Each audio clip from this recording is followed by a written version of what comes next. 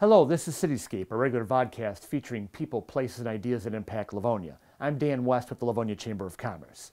Today we are at the Livonia Manufacturing Facility, operated by a Livonia couple that produces amazing custom-made wood furniture and fixtures that enhances stores and restaurants across Metro Detroit.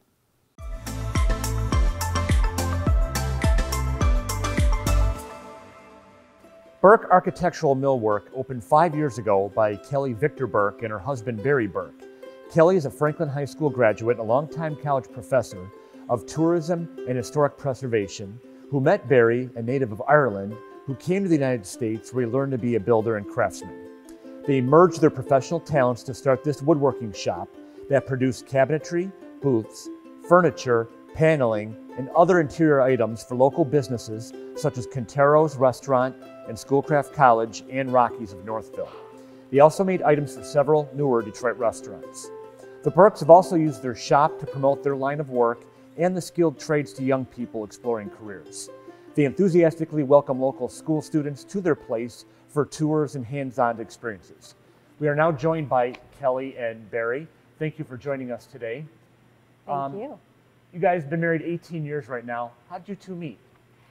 Well, it happened in 2002 when Barry came to visit a distant American cousin who happens to be my sister-in-law.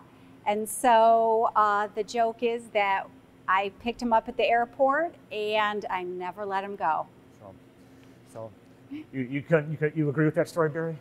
I guess I can. Kelly, talk about your career as a college professor and how it's formed the work you're doing today.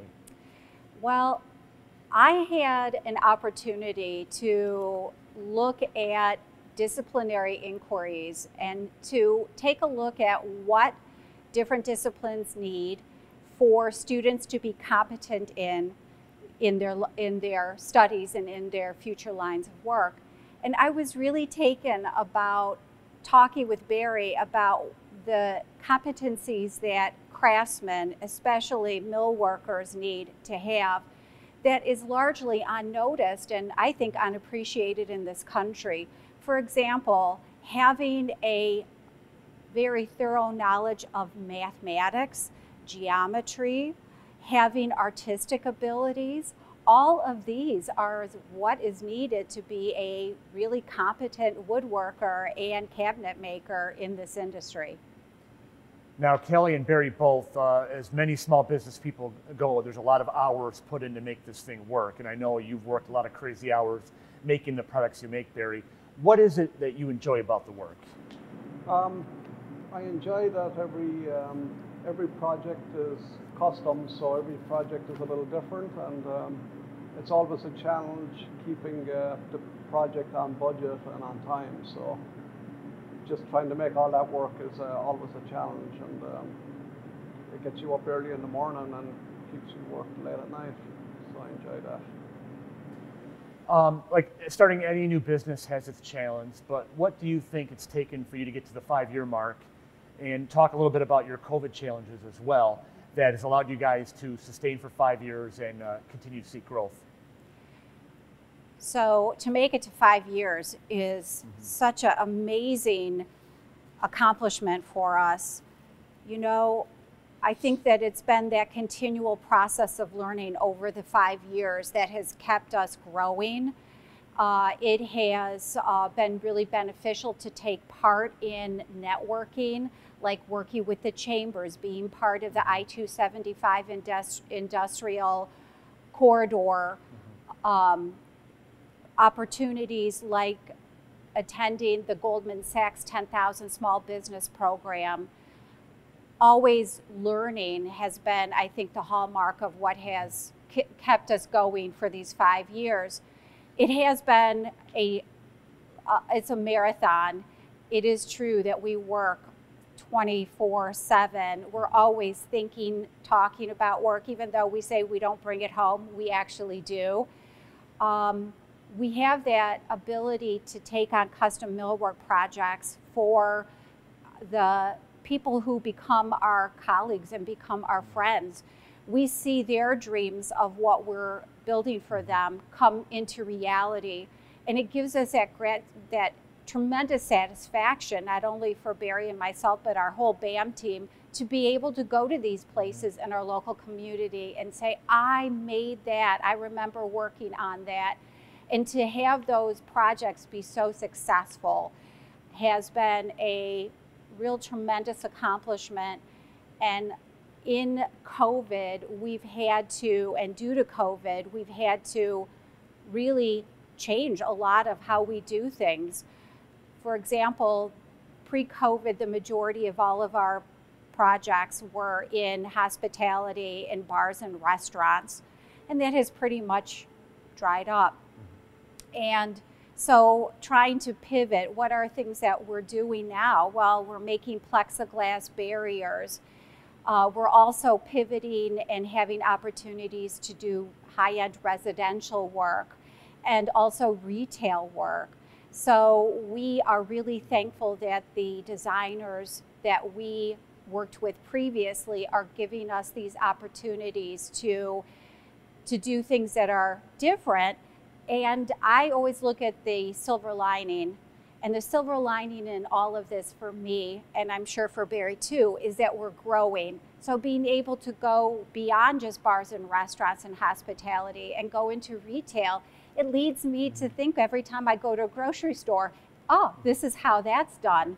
Or into that high-end commercial or high-end residential work, to know that people are going to be living in and among the things that we've built. Again, it's that same satisfaction that is that common thread that has been woven by us in these 5 years. When we get beyond the immediate COVID challenges, what do you think it'll take for Burke Architectural Millwork to remain going and growing in the years ahead? I think our biggest goal is for us to hire new employees.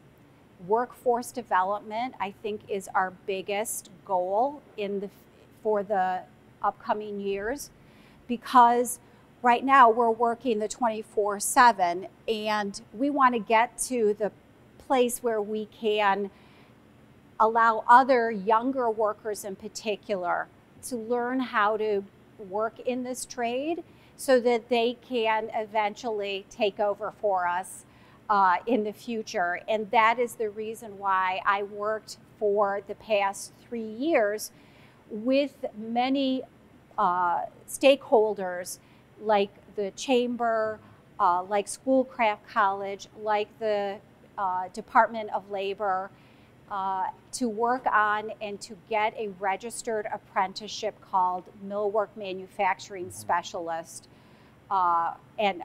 Woodwork Manufacturing Specialist passed, so that we can attract new talent into this industry, because the majority of all of the workforce in our industry are in their 50s and nearing retirement. So we need, and I know that this is an industry-wide concern, so we're not the only ones that are working on it.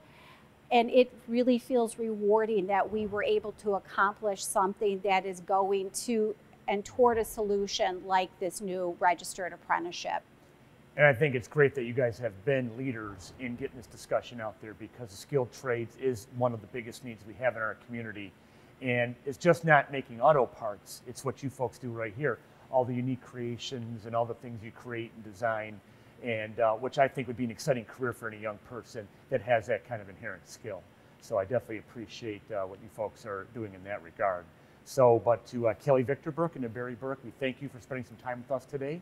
Congratulations on your first 5 years in business, 18 years of marriage, and many, many years in both, to both of you. So thank you for joining us. Thank you, Dan. That's all the time we have for this edition of CityScape. We thank you for watching, and we'll see you next time.